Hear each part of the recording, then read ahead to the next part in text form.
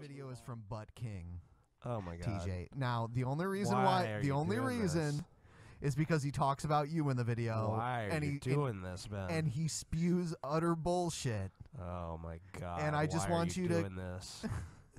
Why are you doing this, Ben? Please subscribe. No! No one wants to subscribe to you, you fat, evil piece of shit! He changed his intro. There's no more final countdown. I wonder if he got flagged for it. Now we're going to skip that. Yeah, okay, cool. Yeah, Hello, yeah. No one cares My about all name is that. Brett Keane from God TV Radio Show. God TV Radio. Make sure you has always Is it been TV or is it attracted to the radio? Supernatural, to the unknown. All of us, immediately, whenever we look at our universe, we can see the appearance of design. Even non-believers point this out, even atheist scientists. Eventually, he's going to get to you and talk about our show and how we're full of shit and everything, but... Right. But then they want to try to go down one of these philosophical rabbit holes in order to try to, fudge it all up and say, well, if the universe was designed, then it could have been designed better. Well, sometimes we drive cars and we don't think a lot of them seem, but I discovered that he had to have like the atheist voice.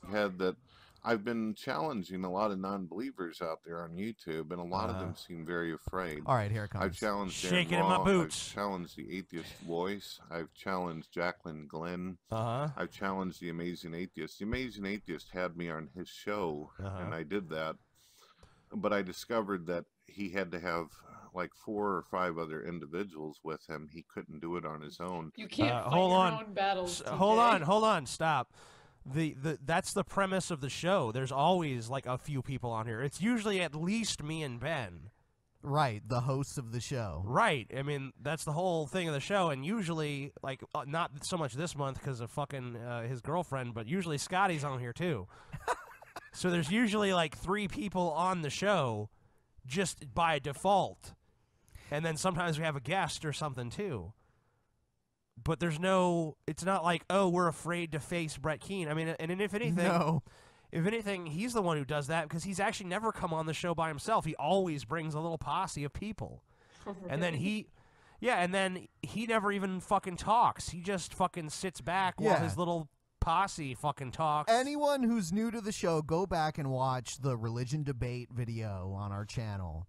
And you'll see that Brett just kind of randomly called us one day.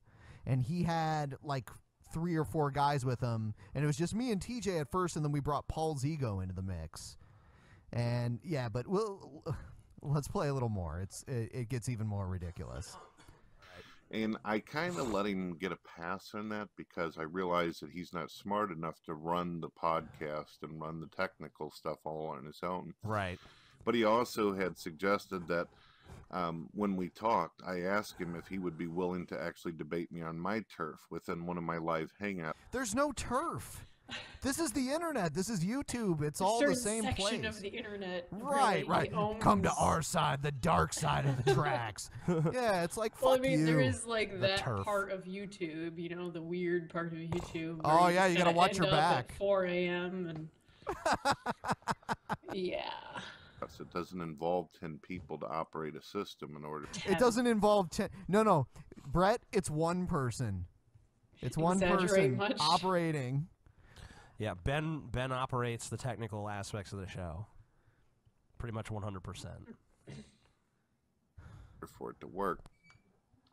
The Amazing Atheist has still yet and refused to actually show up, have any kind of discussion or debate having to do with his own worldview. Apparently, he just wants to do his podcast where he gets drunk all day and insults people, and that's all he's got. Yeah.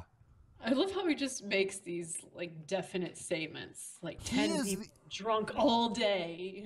He is the ultimate YouTube con man. Well, I guess he's not ultimate because he never really went anywhere with it. But he's the ultimate exaggerator.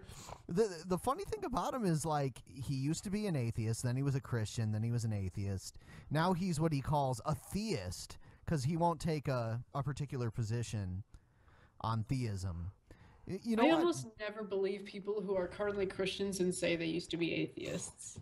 I think they're just trying to make it look like you can become a Christian after being an atheist, and I just find that difficult to believe. But, well, I mean, in his case, there's some, he actually did make atheist videos on YouTube for a long time. Oh, he's really? actually, he actually inspired TJ to start making videos. That's true. the odd part. Well done. Yeah.